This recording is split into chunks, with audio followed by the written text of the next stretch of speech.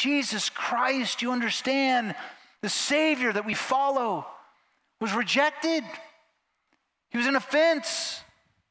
He was a stranger and an alien in this world. He is the anomaly. And so if you're going to live as a follower of Jesus Christ, you're going to live as one who expects the same outcome. Now, don't misunderstand me. There's plenty of Christians walking around and they offend lots of people. Not because of Jesus Christ, just because they're jerks, right? It's not what Peter is saying here, right? But if you carry the likeness of Jesus Christ in you, then yes, you will be an offense to this world because of Jesus Christ. Because Jesus Christ is the holy anomaly. Living as a holy anomaly starts with Jesus. Second, living as a holy anomaly means that we are a temple for his presence. We are a temple for his presence. Let's go back to verse 5. You yourselves, like living stones, are being built up as a spiritual house. This week we had the blessing of going on a hike up to Seven Falls. Man alive, I've never seen so much water up there. It's fantastic. And all along the way, there's these beautiful rocks, right? We have beautiful rocks here in Arizona. In fact, so here's an Arizona rock for us, right? These are all along the path up there. They're beautiful. God has made us into living stones. But you know what? I don't remember the stones that we walked past. They're beautiful. There's a lot of them. Not much purpose they're serving other than holding things there.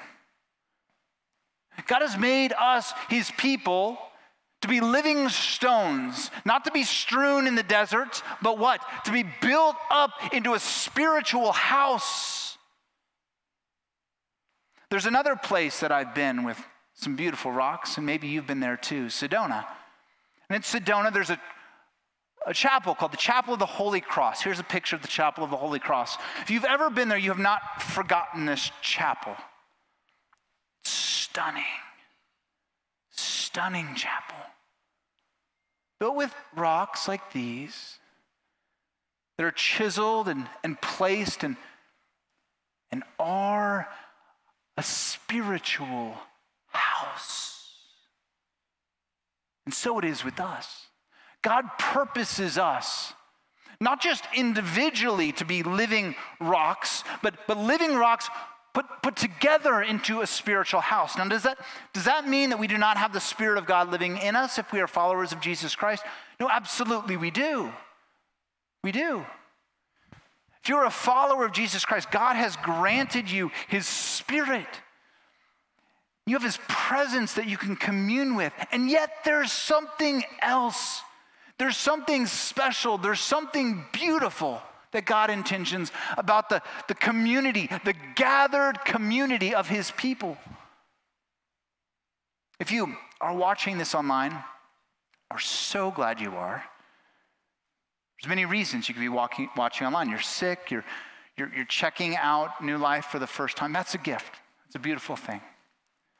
But you know that God has something more for you?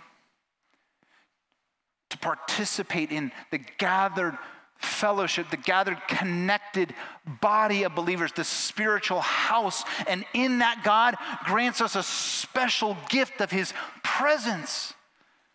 I hope as you come today, and as you pray, and as you hear the word of God read, and as you sing songs, and I hope you sing them at the top of your lungs, that you feel that God grants you, he gifts you a taste of his presence.